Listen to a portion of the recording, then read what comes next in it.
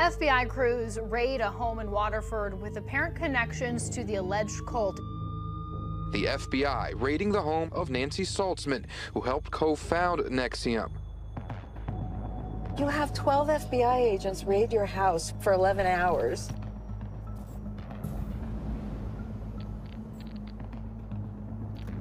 And then you get arrested and put in a cell. You feel like you must have done something wrong, because how else does something like this happen to you? The world is left with this view of you that you know isn't you. Or how could it have been?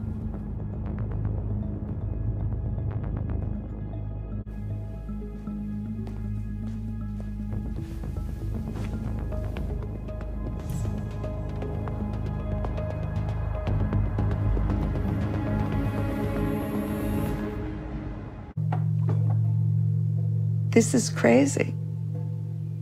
Imagine you spent 22 years trying to build something that you fully believed in and you thought was good, and everybody thinks it's the devil's work. I thought that if people could understand each other and the human struggle, we could resolve any problems in the world.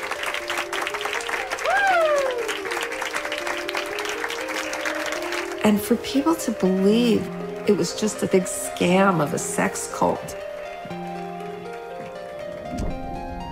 it's so horrendous. I spent 20 years trying to make the world a better place, and this is where I ended up.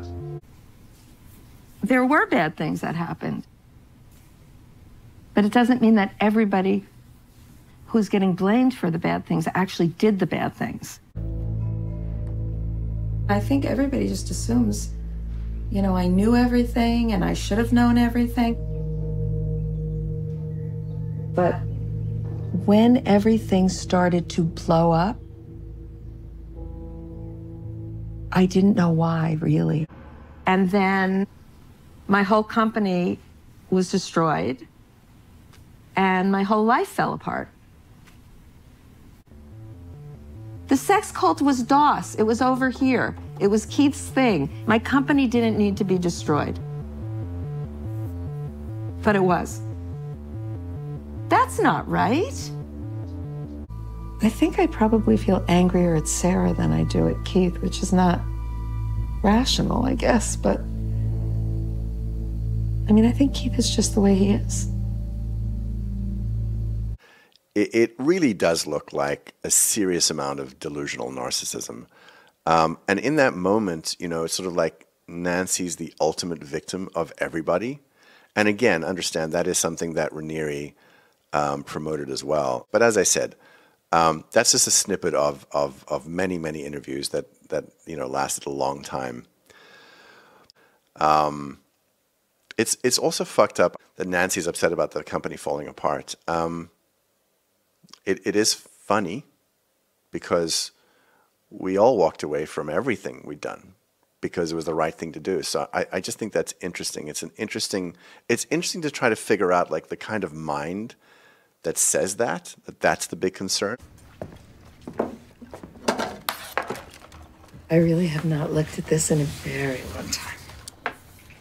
It's running. Let's see what's in it.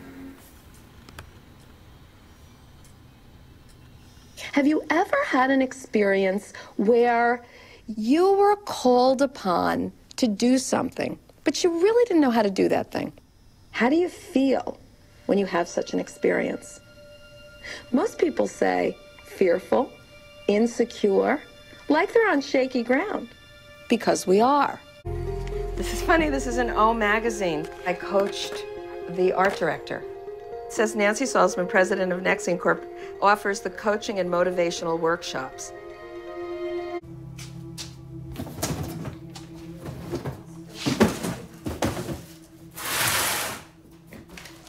These are all Keith. He didn't want us to throw away anything he ever wrote. When we were creating the intensive, he would draw these on the floor of my house. A causes B in the past, event B, event A, the future. So we have nothing to do with past events. I don't know what he was trying to say, but we laminated it. 20 years is right here. 20 years of curriculum. I used to see my EM clients in this room.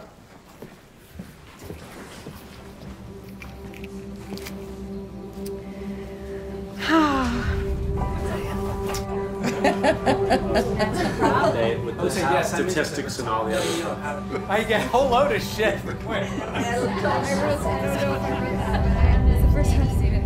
Did I write that? You wrote that? I don't say that.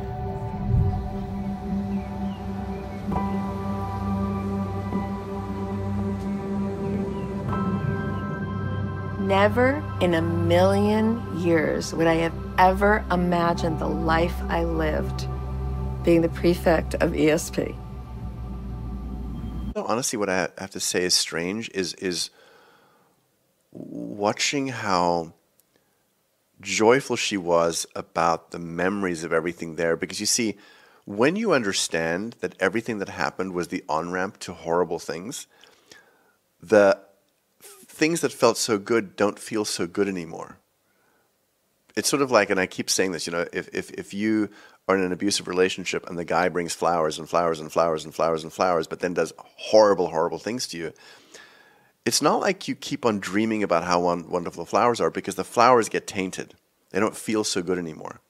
So it's weird to see her go into the house and be so in reverie about all the wonderful things, because all the wonderful things are what the subversion of all the wonderful things is what led to the horrible things. And then you realize the horrible things were always there. Always. Everything was leading there. It was the slope down to this fucking hideous human Armageddon. So that's weird. It's weird to see her so thrilled by it. The thing, for example, with sexual abuse. In some states, it's their ages. There's the age of consent. Some states it's 17. Some parts of the world it's 12. So what's abuse in one area is not abuse in another. But what is it really? Often when you counsel people who were, say, children of what you call abuse, you know, the little child, some little children are perfectly happy with it until they find out what happened later in life. In other words, at the time they didn't know it was bad. They didn't know anything about it was bad. Later they grow up and they find out that it was actually something that was bad. In that case, is it more society that's abusing them? Because society says it's bad, but they didn't know it was bad. In other societies in the past, like in Rome, the standards were completely different. But we are not in Rome, and we should know that. Do you want me to comment on it now? Yeah.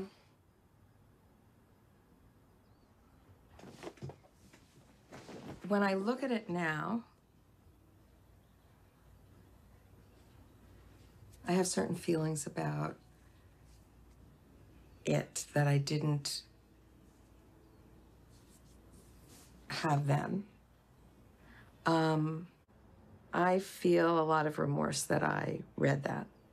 Very few parts of the curriculum that I think intentionally were put in there to promote Keith's beliefs or his own behaviors or whatever. That I think probably was. And it is abuse to ask a child to make a decision that they can't possibly make because they don't understand what it will mean. You know, it's hard to process this. I think it takes a long time, and I haven't had therapy. I have thought that it would give me a way of just talking it all through. This is the piece that I really hope that you can articulate. The curriculum And the way the organization was built was clearly to take control over people's lives. You know? It was designed to control people. Now, that is not what you believed, I'm sure. That is not what you believe today, probably. Well, I don't know that the curriculum did it as much as Keith did it. One of the main tactics that is a hallmark of psychological manipulation is to tear someone down, but then have the answer for how they can fix themselves. That was him. That's cooked in to the trainings that you designed. I find myself feeling resistant to some of the things she thinks about ESP. I feel resistant. I hope it's not true.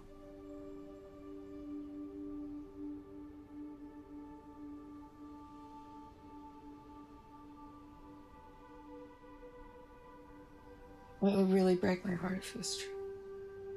Because if the thing that I thought that I loved the most and I thought did the most good was really damaging people, I think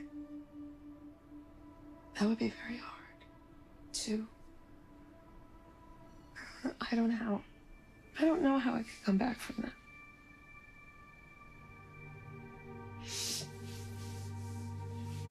When Nancy is struggling with the thought that the curriculum is somehow different from Raniere, she's trying to keep separate Raniere's depravity and who he really is and the curriculum, and she thinks they're different, but they're not.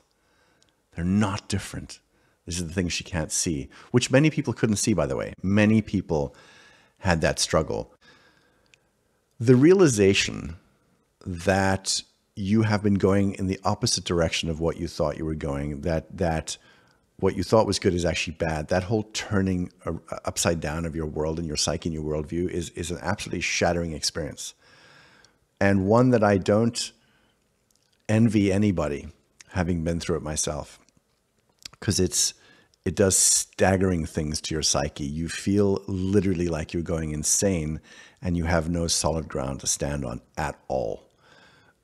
Because everything you thought was true was a lie. And what happens is in that moment, on a very, very deep visceral level, the foundation that you thought was extremely solid is like quicksand, and it's moving and it's doing all kinds of bizarre things. And for Nancy, this is her sort of bridge over the River Kwai that she just can't let go of the fucking bridge. Her creation. She can't let go of it. What she doesn't understand about the curriculum that she created is that it was data mining for weakness. And then it was comparing that to an impossible standard so that everybody started to feel like they were failing.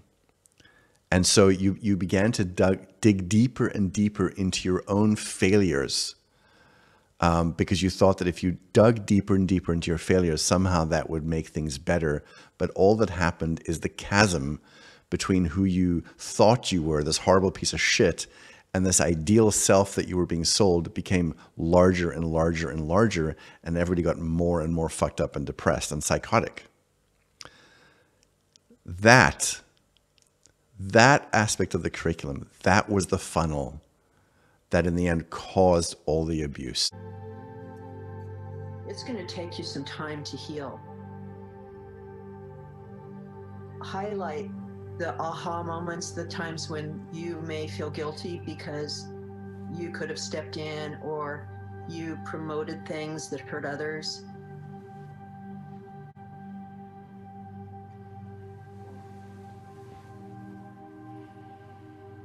He kept sending me in.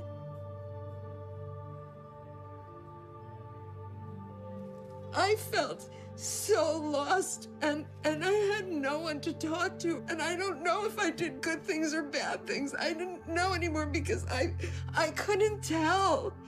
I didn't know. I didn't know what was right and wrong anymore because he kept saying that I'm gonna die if you don't do this. You don't understand how this affects my health. You have to go do this, and I would just keep going in and going in and going in. I mean, maybe that's how I participate. That's why I participated. I was trying to put it back together all the time. I was trying to make up for what he was doing. I don't know. I don't know, but I guess that's at the root of the whole thing. I feel so guilty because I couldn't do better.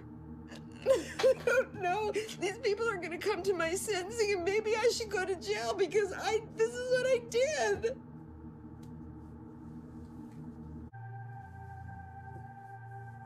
Maybe it's, for 3 years I have to sit and be in jail to make up for the damage that I did by empowering him.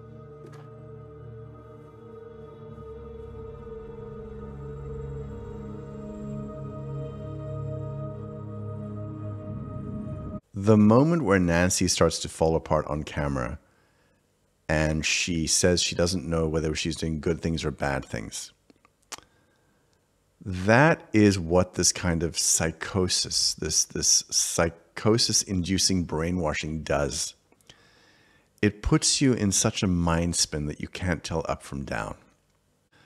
This kind of scrambling, to the mind is one of the mechanisms that ends up in a very, very dark place. When I watch her cry, I can relate in the sense that, the horror of what you wake up to is so fucking awful. And for me, the wake up was my psyche cracked. And that's what it looked like, like sobbing from the soul. So in that way, I can relate to that level of pain. What I'm not clear about, though, is what is she crying for? Is she crying for herself? Or is she crying for everybody else? Because I mentioned this before. A number of people had given Nancy feedback over the years, and I gave her feedback once. And the response was always the same. It was basically just that kind of crying. And I began to realize, like, with certain kinds of personalities, like if you say something to them and they feel hurt, almost as a distraction, they start crying and crying and crying and crying. But what they're crying about is themselves. They're feeling victimized. They're not necessarily crying about the thing that happened and the other people that were hurt. So for me, I don't know, because I don't live inside of her in that moment. I don't know what it's about, but it did get me thinking about that. She is much more defensive or defending Keith. And as the episodes go on, you reveal a lot more about her past with him and her real feelings about him. I'm curious what happened from her defending him to then opening up and telling all the reveals that happen in the finale. Time, discovery, where she was reading text messages, letters in his own words. So she knew that to be true. There was a process that she went through, I think, of discovering for herself information that she didn't know and reevaluating her experience and her decision-making and with a fuller set of facts. I think it was a combination of being away from the community, except for, she had a lot of contact with Lauren and her two daughters, but she was away from Keith. I think that she had time to think, process, and reevaluate the last 20 years that she had been through. The conversation about Nancy continues to rage on Twitter. Even after every episode, it's a lot of people very upset with her. And is she a victim or is she an enabler? So, where do you stand on that? Look at any type of abuse, right? Hurt people hurt, and abuse is repeated, right? And there are victims become victimizers. I feel like if you come down very hard on people who are victimizers after they have really come forward with what they know and been remorseful about it, then how are we encouraging people to take responsibility for serious mistakes that they make? We're all human, we all make mistakes. And I think one of the biggest problems in our society is that we don't take enough personal responsibility for our mistakes. It happens in every field. Unless we can provide somewhat of a safe space for people that have taken that step to be remorseful and to really look at what they've done, then we're not encouraging people to take any kind of personal responsibility for what they've done.